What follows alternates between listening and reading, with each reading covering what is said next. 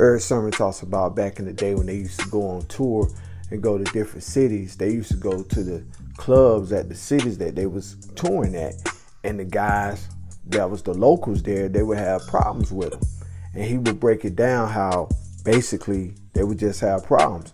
And here's one instance when he was in the Carolinas and the guys, you know, they got with him, and this involved, you know, special ed.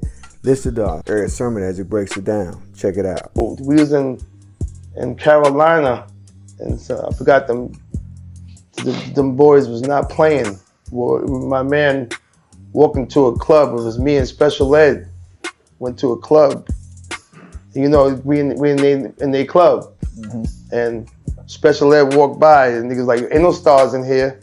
You know, niggas want to flash money, the whole nine. Yeah. Whatever. So me and my man walked in afterwards too, and he was still talking. My man hit him, and the gun fell. But it was like the gun was moving fast towards the back. So it was moving. It was just feet. So we tried to go get it. Right. But it kept it was like some movie, like it kept going. so now we gotta run back out. Right. And they busting. Now, me, I'm about 30 pounds lighter than this. I'm running. I jump in the ditch. I don't know how. My man is fast. I'm neck and neck with it. Like, yo, I jump in the ditch. Didn't get hurt like that. So by the time it got messed up, like Eric, I'm like, yo, down here.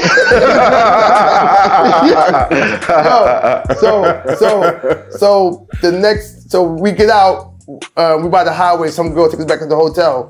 Big Daddy Kane comes. He had this dude named Terminator with him from Brooklyn. So, and he's like, yo, when to go back? I'm like, interviews are going back, you know, because it's over now, you know? But, you know, those are the things where people don't think back then, because there was no cameras the whole nine, but it was a lot of them.